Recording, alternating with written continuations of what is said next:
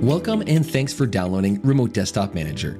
To help you get started, let's take a quick tour of the RDM interface so you can get familiar with your brand new IT Toolbox. Once you've completed the onboarding wizard, you'll be brought to RDM's interface with the Getting Started Welcome Page tab open, which walks you through some basic features. It's a great way to dive in and learn how to get started. If at any point you need help, want to know specifics about a certain functionality, be sure to check out our documentation, forum, blogs, and our Devolutions Academy, a free online resource for mastering Devolutions products. Also in the main window is the RDM dashboard. This is where the majority of the action happens.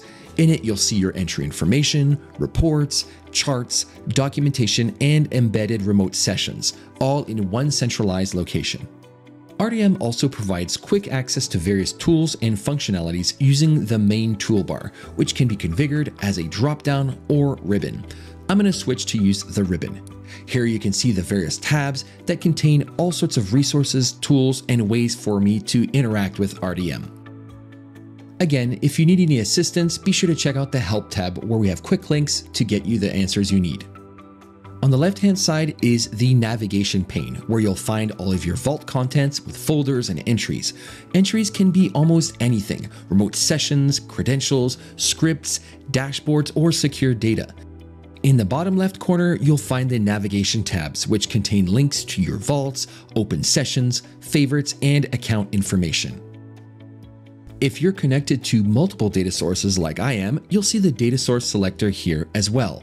But if not, you can go to File and then Data Sources to add, edit, and configure any data sources that you may want to use.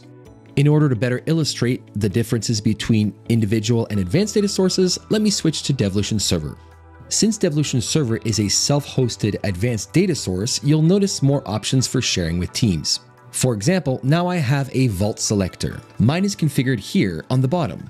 This lets me quickly switch between vaults in just a click. You'll also notice that there are some additional navigational tabs. Not only do I have my shared vaults, but also a personal user vault, some administrative and PAM vaults, as well as the account tab for quick access to settings.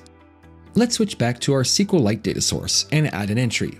Since it's a session, I'll click on Add Session to filter session entries, but if I click on the plus icon, I'll see all the available entries to choose from. For this demonstration, we'll create an RDP session. So I'm going to click on RDP and select it.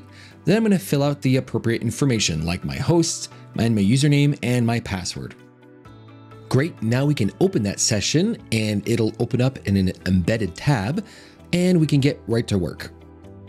And there you have it, a quick tour to get you started with Remote Desktop Manager.